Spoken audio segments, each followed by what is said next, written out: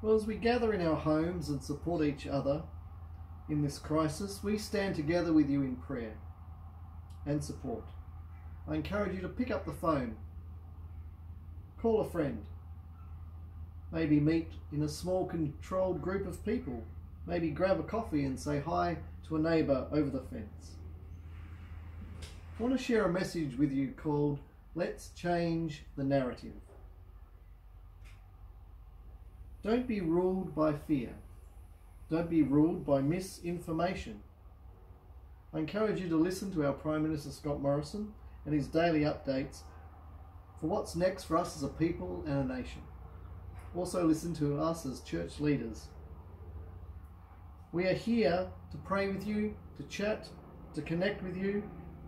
If you need essentials, please give me a call and Noel and I can help you.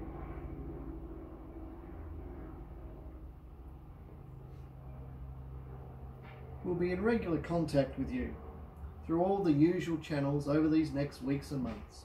And I'll be doing short little video messages for you to watch on a Wednesday and a Sunday.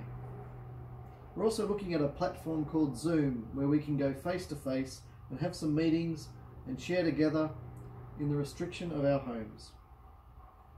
So what has God been saying to me? What has God been saying to you over these recent days? Trust and obey keeps coming clearly to me. Let's enjoy the simpler things in life. Let's take some time to rest. Let's take some time to refocus. Let's take some time maybe to reset. For God is faithful. His word remains true and trustworthy. Just as I was with Moses, so I am with you. God's timeless word stands true to us. Let's hold on to God's word. Let's apply his truth to our daily lives. In Isaiah 43 verse 1, my God knows my name. Let's consider that. God knows our name. Let that go deep down into your soul. You might like to read the whole chapter of Isaiah 43 and simply say, God, I'm listening. God, speak to me. God, what do you want to show me from this great chapter in the book of Isaiah? God knows your name. Be encouraged by that today. Isaiah 52 verse 12 encourages me and hopefully you. My God goes before me. Every step, every situation, God goes before me.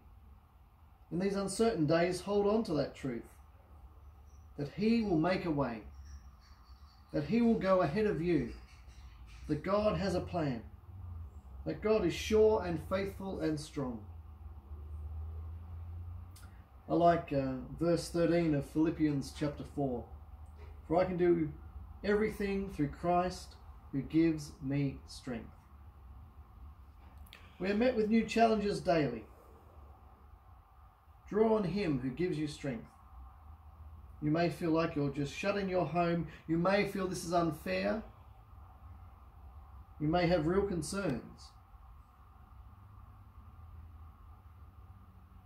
For I can do everything through Christ who gives me strength. Hold on to that. Let God strengthen you today. Romans 8:18 reminds us, yet what we now suffer is nothing compared to the glory he will reveal to us later. Put that on repeat as you go about your day. When negativity wants to creep in, when we are challenged, when we are uncertain, hold on to a faithful God. Change the song, change the narrative. For God is for me, not against me. What about Isaiah 54:17? No weapon formed against me will prosper. Galatians 3:26. We are God's child. I am a child of God. I am loved. I am cared for. Romans 8:11. The same power, the same Spirit who raised Jesus from the dead dwells in you.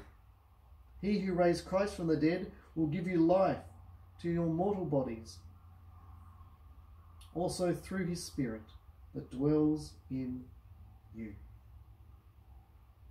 Friends, God makes a way. He told Noah to go and build an ark that would save his family and the animals from a great flood. When Abraham went to lay Isaac on the altar, God provided a ram as the sacrifice. When Joseph was kidnapped and enslaved and imprisoned, God still had a plan. And you remember we had a recent series about that. And in a roundabout sort of a way, God raised Joseph to a place of power and authority that provided a rescue for his people and food in years of famine.